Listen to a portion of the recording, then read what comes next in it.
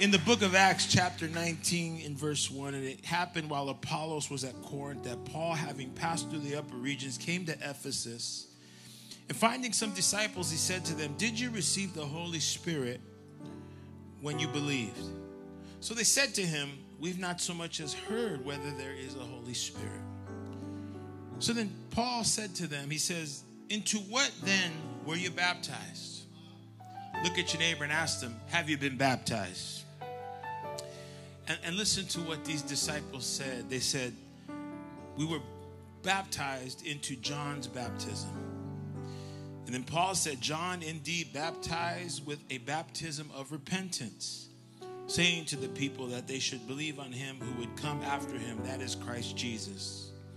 And when they heard this, they were baptized in the name of the Lord Jesus. And when Paul had laid hands on them, the Holy Spirit came upon them, and they spoke with tongues, and they prophesied. This morning, before we lead these precious souls into baptism, I just want to take 5 minutes to share this word. Someone say, "I am made new." Thank you. In the book of Acts, the two baptisms in water and the Holy Spirit are side by side, but there are very important differences between the two. When we give our life to Jesus, every one of us receives the Holy Spirit as the free gift of salvation. However, the Word of God teaches, and I believe that every believer should experience the baptism of water, because it's a powerful declaration of repentance. It's a powerful declaration of change. It's not just a rite of passage or religious ritual, but baptism is a conscious decision. That's why here at Victory Outreach, we don't perform infant baptism. We dedicate children to the Lord. We pray for wisdom for the parents. How many know as parents we need more wisdom than ever in raising our children? We dedicate them to the Lord. We pray for wisdom for the raising of our children to be surrounded by the Lord. But baptism is when a person who comes into the age of accountability comes into a willing decision to serve Christ with their life. How many of you have made that decision? You're going to serve the Lord. And today, you're even going to see some of our own children baptized. Not because they're forced, but because it's their choice. Who can they give God? Who can give the Lord a praise? It's their choice. 3 very quick things. Number 1, when John the Baptist baptized people was to prepare people's hearts for the coming of Jesus, the Messiah, the Savior. It's called the baptism of repentance. The word repent means the sincere regret or remorse for sin and wrongdoing. And you know, John the Baptist, when he led people in the public confession of sin and public commitment to live a life for God, his message was clear. And his message then is our message today.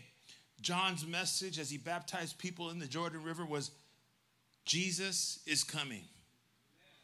The King is coming. Come on now. The King is coming.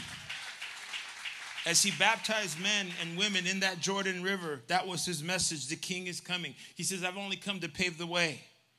And that's the message I believe that's being spoken in 2023. As we baptize these new believers, not only are they making a decision, but they're declaring to the entire world, and they're declaring to us this morning, Jesus is coming back.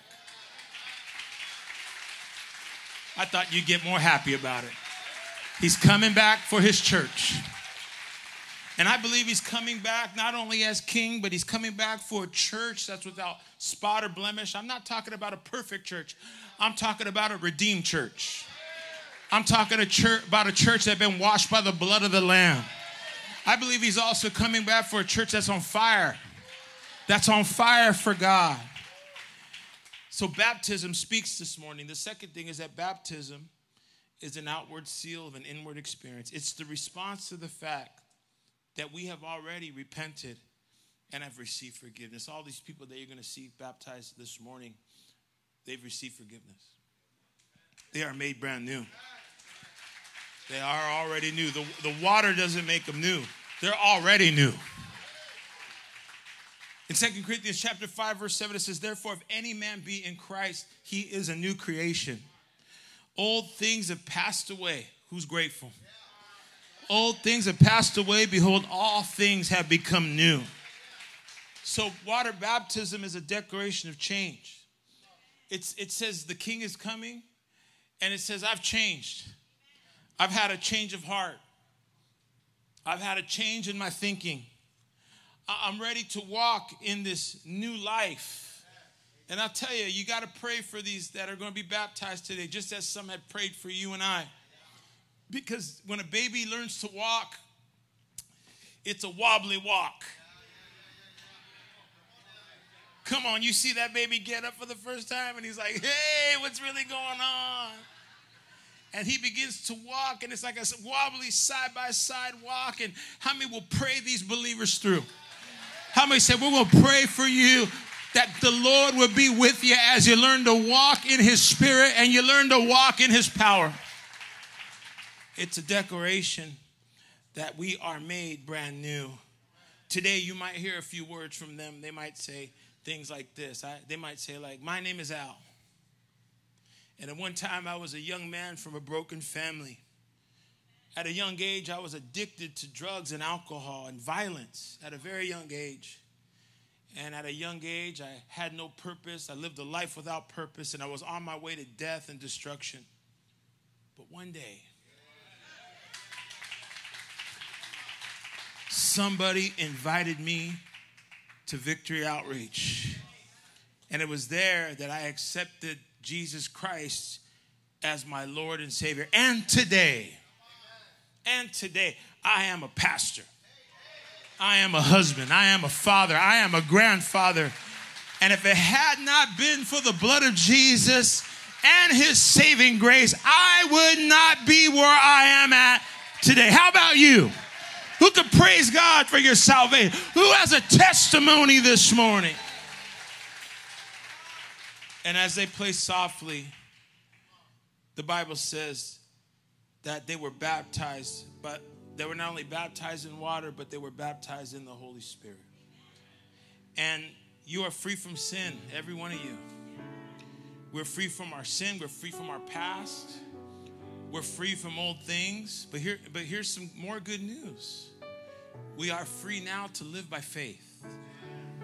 We are free to live by faith. There's no more exciting life than to live by faith. Your life has meaning. Your life has purpose. And we should say, Lord, fill me with your Holy Spirit again.